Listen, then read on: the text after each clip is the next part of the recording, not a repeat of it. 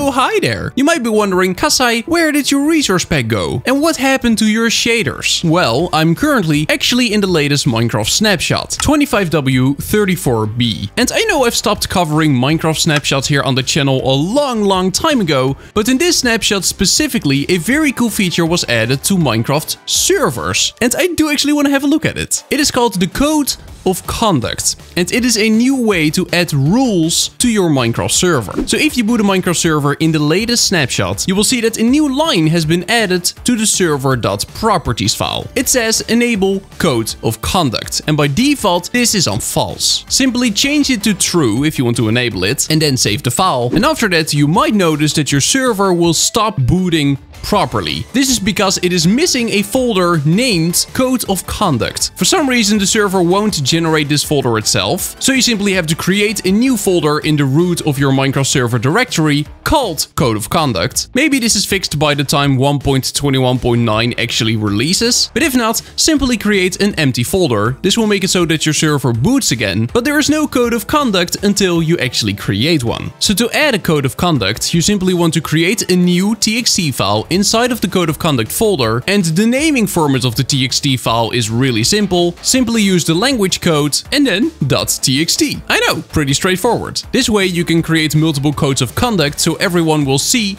the rules in their native language. If you want to know what all of the language codes are, I will leave a link in the description down below to this wiki page, which will house all of the different language codes available in the game. There are a lot of them. I've simply created one for English, and inside of this file you can type whatever you want. For example, subscribe to Kasasura, which you should definitely do. 81% of my daily viewers is actually not subscribed, so big chance you watching this are not either. So if you could just double check, I would appreciate it so much. But yeah, we can go ahead and type a whole story here. Subscribe to Kasasura on YouTube so that he can one day reach 200,000 subscribers on his channel. And then we do a little happy face.